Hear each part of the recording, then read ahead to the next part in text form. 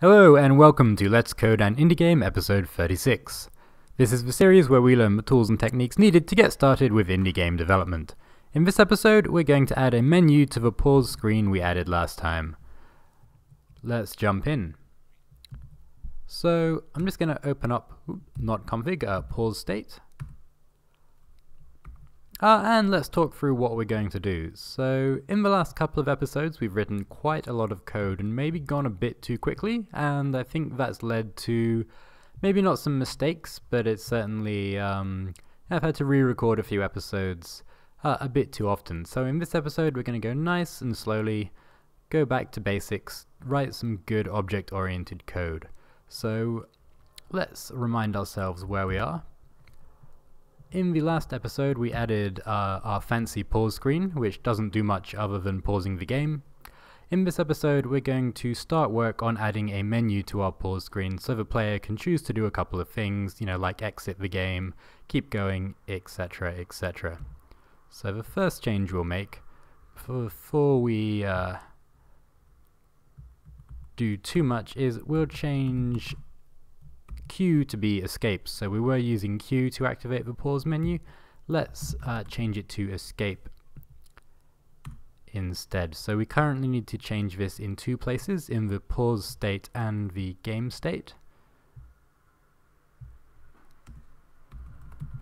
And whenever you have to change something in two places, you kind of ask yourself, should this be pulled out to a variable somewhere? And it probably should, but we'll look at that maybe in a future episode. I think every couple of episodes I need to go through and do a bit of a refactoring tidy up episode. Anyway, let's just check escape now works. Yep. Okay, so let's move on to the focus of this episode, which is adding menus. So inside of source logic, we'll add a menu.lua file. And we will write some boilerplate to turn this into a class, or make this file act like a class. Oops. So we want, where are we? We want a new table or an empty table, which we return. And it would be helpful if we gave it a name. So local menu equals new table, return menu, and then we'll make our create method, which will be a function, and we need an instance of our class to return as well. So our menu will take some options to start with, and in a later episode we'll build this out so we can actually do something with those options. But for now we want to keep things to about 20 minutes, so we'll just start with some options. And our menu will also draw those options to the screen for the player to choose from. So local draw, we'll just stub out our drawing function, and we need to make sure options is stored on the instance of our menu, and we also need to make sure that our menu has access, or the instance of our menu has access to the draw function. And inside of the draw function, we'll just do the bare minimum for the moment to check that it works. So we'll need a view, and we'll say view in, I think, in display context should work for us. So this is the view method to draw things in the UI of the game or in the user interface, and then we'll just pass in a function. And for now, we'll just use the default sort of print method, and we'll just say it works, and let's draw this at 2020. Good. So then inside of our pause state, where we want to display the menu, the first thing we'll do is require the class that we just made, source logic menu.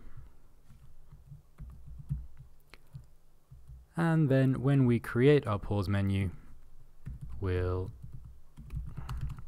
also create a menu, and we need to give it some options. So options is just going to be a table of options, and just to test it we'll pass in 1, 2, 3. although we don't actually use options at the moment, we always, or hopefully we always, draw the words "it works" to the screen. So now when we draw the pause state, or in the pause state's draw method, we will add in a self.menu draw, and we'll pass in the view, which is already stored on the pause state from last episode. So self.view should work, and we'll see what happens. Excellent. So let's move on and actually draw those options to the screen. So inside of our menu,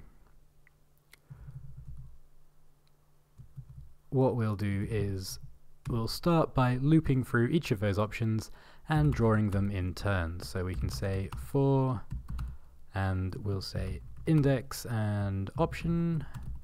Actually, this is where we need to use ipairs self dot options.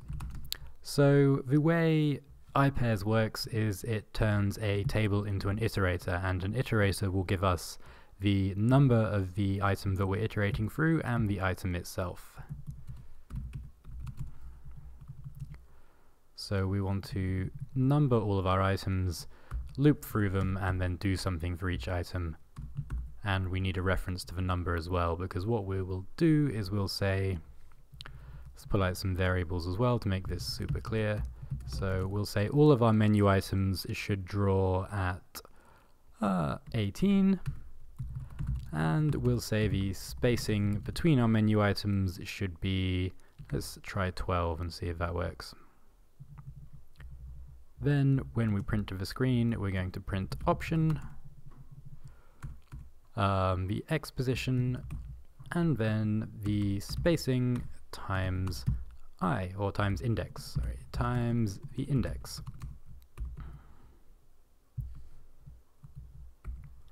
And let's give this a go. Great, so we have 1, 2, and 3, and just looking at that, I think I want to increase the spacing slightly. Good, there we go. So now let's deal with selecting things and scrolling through our menu. So we'll add a new property to our menu class called selected, and we'll start with the first item, so 1 always being selected.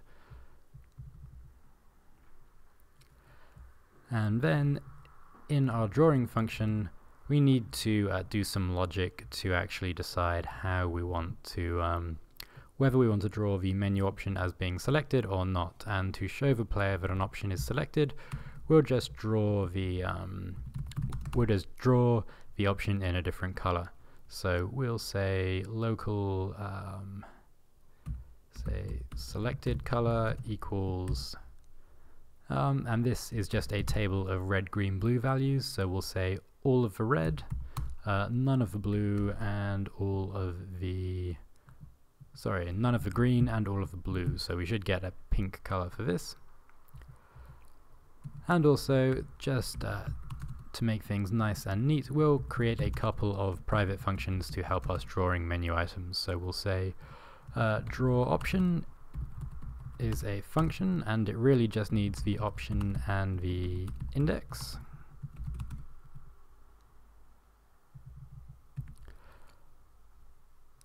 And then we can just take our drawing line from here and add it to here, option index, and we'll also create another private function called draw selected option. And what this needs to do differently is change the color. Oops. And there we go. So to do that, we just call love.graphics.setColor, and we'll set the color to selected color. And the other thing we need to do is turn the color, or set the color back to white when we finish drawing, so it doesn't affect anything else that we want to draw. So let's also add in a variable for white, which is just 255, 255, 255. So basically we just max out all of the colors. So we want to set the color to white when we've finished. Set color white. And then in between the two, we can just reuse our draw option method to print the option to the screen in a different color. Now inside our drawing, we just need to say if index is equal to self.selected, then we'll draw a selected option, and we'll just pass in the option and the index. Else we'll just draw a regular option. So draw option with option and index.